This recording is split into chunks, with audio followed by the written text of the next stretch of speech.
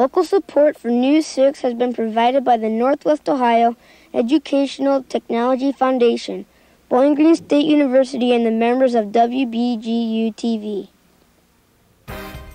Hi, we're the 6th grade class of Immaculate Conception School. Welcome to News 6.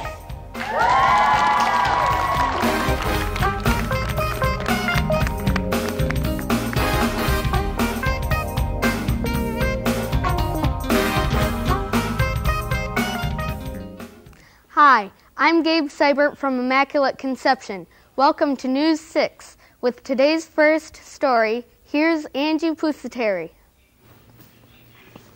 In the modern world where everything's made by machine, handcrafted designs come as a pleasant surprise.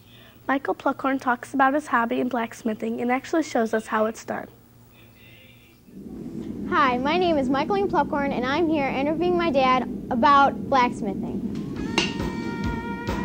How did you get started in the craft of blacksmithing? Well, I needed to make a fireplace poker one day, and I thought if I got a piece of iron hot enough, I'd be able to bend it and put a handle on it, and that pretty much created the start of what I do as a hobby. Could you tell us the unique history behind this craft?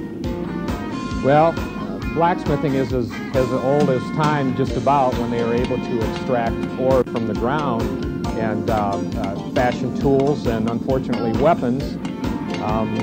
In the medieval times, a lot of the townspeople thought that the blacksmith crafters had an evil intent because they worked in very dim light. And the reason for that was so they could see the temperature of the steel and when to forge it. What type of designs do you make? Like Elaine, I make all different kinds of designs. One of the reasons I do this is my wife really likes this particular wrought iron.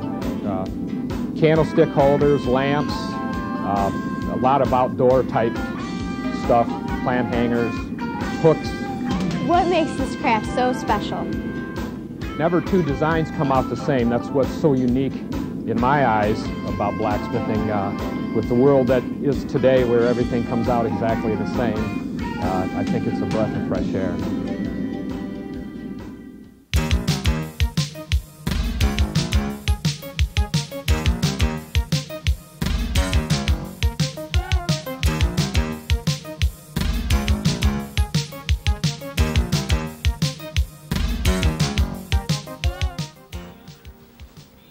Today's News 6 is produced by Immaculate Conception.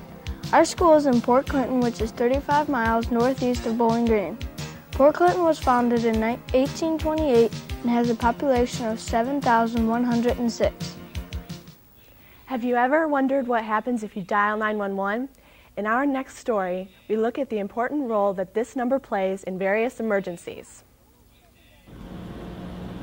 Hi, my name's Kathy Gagnon, and have you ever had to call 911 in case of an emergency? Well, we're here at the Ottawa County 911 Center to find out what it's all about. What is 911 and how did it get started? 911 is a national emergency number that is used in a lot of different areas.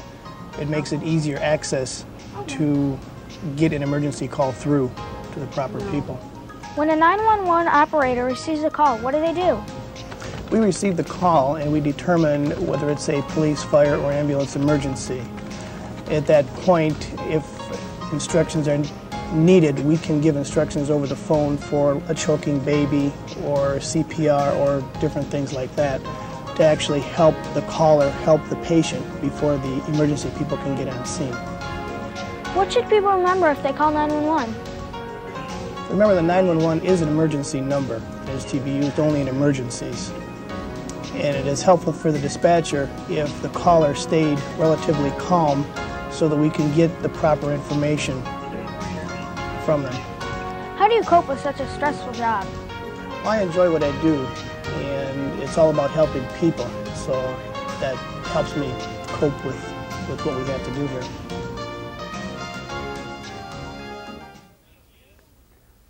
Thank you, James Lucas, for the great interview. Have you ever been hungry in the middle of a class and dreamt about the delicious things that you could be eating? Well, this week's Kids View question asks the 6th graders, what is your favorite food and why? Hi, this week's Kids View question is, what's your most favorite food and why? Hi, my favorite food is chicken nuggets because I like the chicken inside.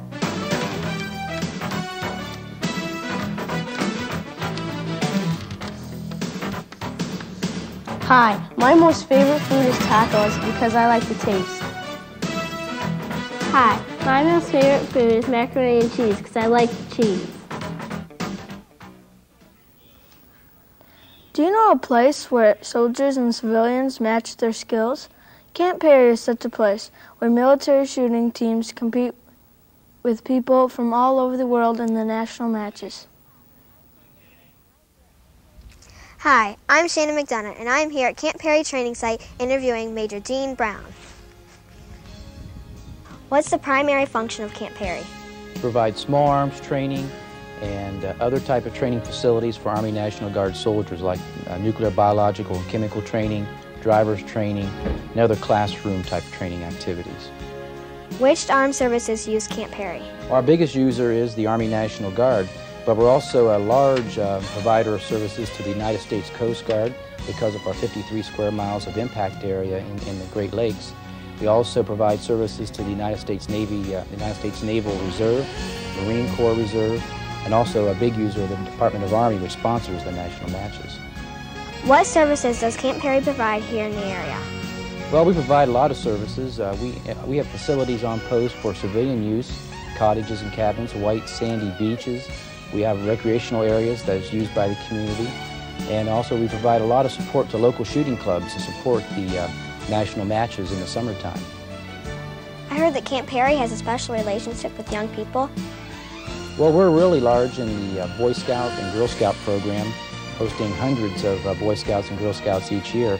We also sponsor on a daily basis a youth offenders program where troubled youth out of Maumee Correctional Institute has a chance to come to Camp Perry and are given mentorship by our craftsmen on post and learn skills that they can take back into their community after their time is done at Maumee. Thank you, Major Dean Brown, for telling us about the different activities in Camp Perry. This week in Critics Corner, 6th graders from Immaculate Conception selected Nowhere and Back by Margaret J. Anderson. This book is about a girl named Elizabeth who moves into a new home where she meets a girl named Anne. Anne belongs to the past, and Elizabeth can live Anne's life without passing of time. This is the greatest book, and you should read it.